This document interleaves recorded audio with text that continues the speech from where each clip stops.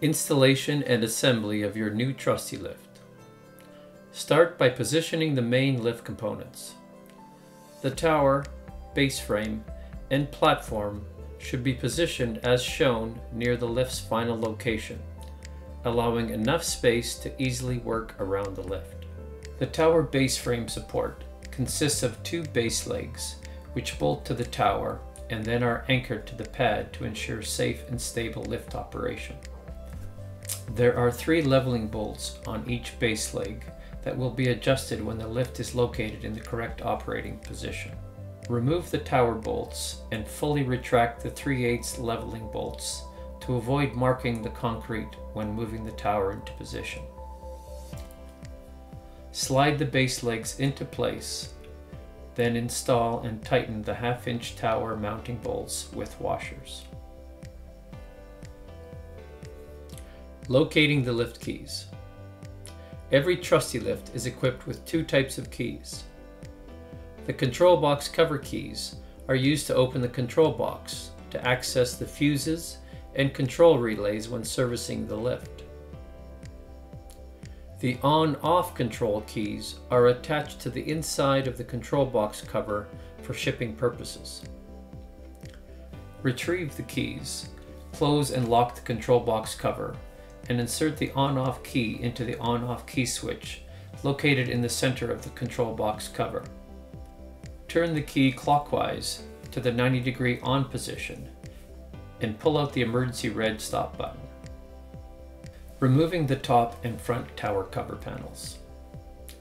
At the top of the tower, there are 4 screws holding the top cover panel in place. Loosen each of these screws to remove the top cover. Note that these screws do not need to be removed completely, only loosened. The cover should slide up and off with little resistance.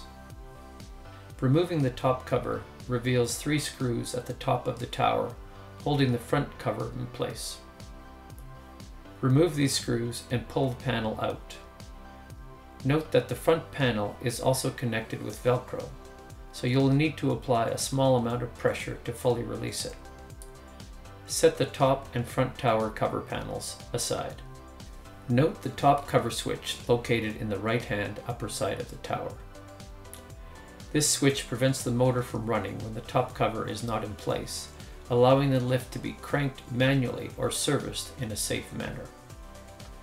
Installing the platform. Move the platform into position as shown, being careful not to scratch the painted metal, as all marks and scratches must be repaired or sealed to prevent rusting. Locate the manual crank ratchet and 15/16 socket, plus the 2 gold-colored 1/2-inch platform mounting bolts in the parts bags. Using the manual crank ratchet and socket, turn the screw gear at the top of the tower, moving the guide frame up or down until the holes in the platform line up with the holes in the guide frame. Insert the 1/2-inch bolts and tighten only until 1 or 2 threads are visible past the locking nut on the inside of the platform. These bolts will be difficult to rotate as they are being tightened into a steel lock nut. Be careful not to over-tighten, as these bolts are pivot bolts, which allow the platform tilt to be adjusted in a later step. Reinstall the top tower cover so the lift can be operated for the remaining steps of the installation. Note that when installing the top cover, the larger plastic washers go on the outside of the cover, and the smaller plastic washers go on the inside next to the tower frame. Slide the top cover fully into the slots to make sure the top cover switch is activated.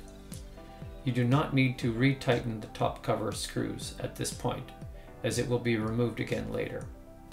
Now that the top cover is on, plug the lift into the wall. Test the lift operation by pressing the up and down paddles, making sure that the emergency stop is pulled out and that the on-off control key is turned 90 degrees clockwise to the on position. Toe plate installation. The toe plate is designed to prevent a wheelchair from rolling off the platform when the lift is raised, and then serves as a ramp to access the platform when the lift reaches the lower level. The mechanism consists of 4 components: toe plate, mounting angle, rocker arm, and the grab rail. Note that although the mounting angle is bolted to the side of the platform as per the orientation of your order, it can easily be moved to the other side if you need to reverse the tower position. Position the toe plate so that it lines up with the holes on the mounting angle. Thread in the 2 3/8 pivot bolts into the mounting angle lock nut. Do not over-tighten these bolts, as the toe plate must pivot freely. Remove the packaging foam and the tie strap, freeing the rocker arm from the grab rail. The arm should have 2 number 10 screws installed on its side. Remove the 2 screws from the side of the rocker arm and use to attach the rocker arm to the side of the toe plate. To test the function of the toe plate, raise and lower the platform and observe its movement. It should come down and form a ramp at the bottom and fully raise as the platform moves upwards. Installing the platform walls. Slide the control wall over the 2 mounting posts located on the tower side of the platform. Use 4 1/4-inch bolts with flat washers to fasten the wall in place. Repeat the process for the handrail wall opposite the control wall. Using the number 10 screws and flat washers, secure the center of the control wall to the tubes located on either side of the control panel. Moving into final position. Now that the lift is assembled, you can slide it into position. The running clearance gap between the platform and the travel wall should be no less than 1/4 of an inch and no more than 3/4 of an inch. The spacing between the handrail top bar and any fixed point of the building should be at least 2 inches. Once the lift is in position, tighten the base leg leveling bolts in each corner to lift the base leg slightly off the support pad, making sure that only the bolts are making contact. Leave the middle leveling bolts backed off for now.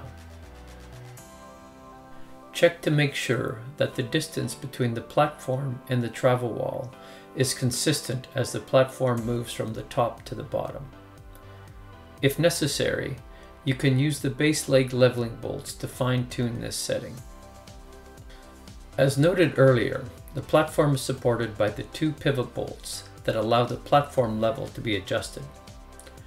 The platform tilt will change when the 2 tilt bolts located on the underside of the platform as shown are adjusted in to lower the tilt angle and out to raise the tilt angle. Adjust these bolts equally so that the platform is approximately 3/16 of an inch higher than level on the side opposite the tower to allow for some movement when the load is applied to the platform. Ensure that the platform tilt bolts are load balanced, as uneven tilt bolt tension will create a spring in the platform when it is loaded. Setting the upper floor travel limit. The upper floor travel limit is determined by the vertical position of the limit bracket located on the center post of the tower. When you receive the lift, it will be set for maximum travel height.